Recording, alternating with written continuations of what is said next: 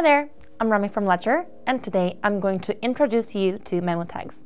If you've been in the crypto space for a while, you may have noticed that some platforms include a field for memos when executing a transaction. Memo tags, also called memos or destination tags, are notations on transactions that ensure specific crypto assets are sent to the correct address. In this video, I'll explain when you will need to use memo tags and how to input that information when using the Ledger Live app.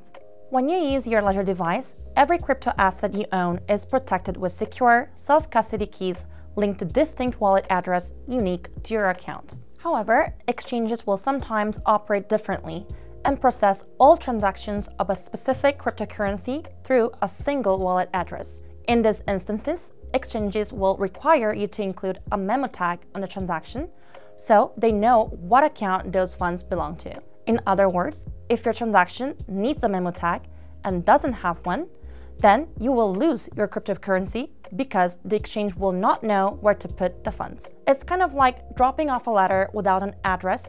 The post office will have it, but won't know what to do with it. Not every transaction needs a memo tag, and requirements can vary depending on the exchange and the specific blockchain network being used. It's important to check with your specific exchange to know if certain crypto transactions require this input. For our demo today, we're going to show you how to use Memo to move XRP between Ledger Live and Coinbase. First, open up your Coinbase account on your desktop and access your XRP assets. Select the Receive Crypto option on the right side of your screen. You will then see a pop-up QR code appear along with a wallet address and the memo tag, referred here as the XRP memo.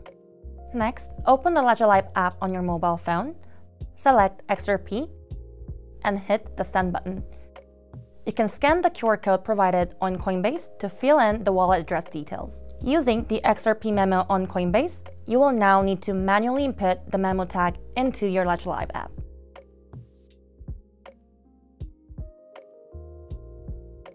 Next, specify the amount you wish to transfer, then verify all information is correct in the summary section.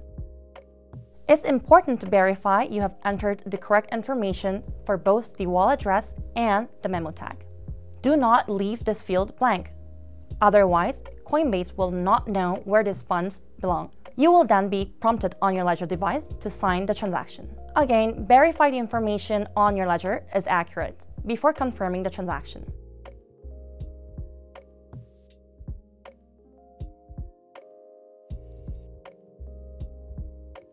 Congrats! You've now successfully transferred crypto assets from your Ledger wallet to Coinbase with a memo tag.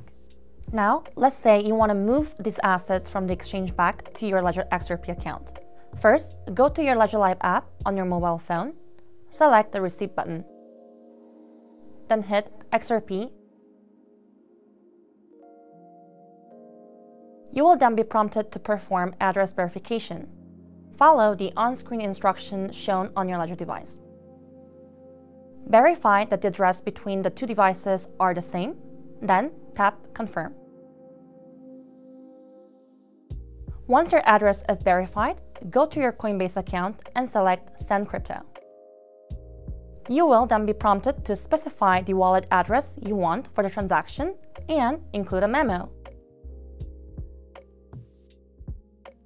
Exchanges that require a memo tag for receiving funds will often require memo tags for sending assets out. However, your Ledger device contains your own unique wallet address. There is never a need to specify a memo tag when sending money to your Ledger. Because you can't leave the memo field blank on Coinbase for this transaction, when requested, you can input whatever you want here. We're going to use 1234 for this transaction. Now that the fields are completed, follow the on-screen instructions with Coinbase to complete the transaction.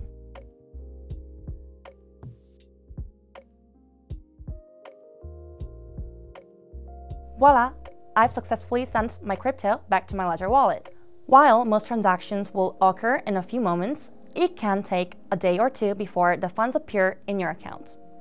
In this video, we covered all the important aspects of memo tags and how to use them for both sending and receiving funds. If you want to review a specific one, you can scroll through the chapters below. Thanks for watching this Ledger tutorial.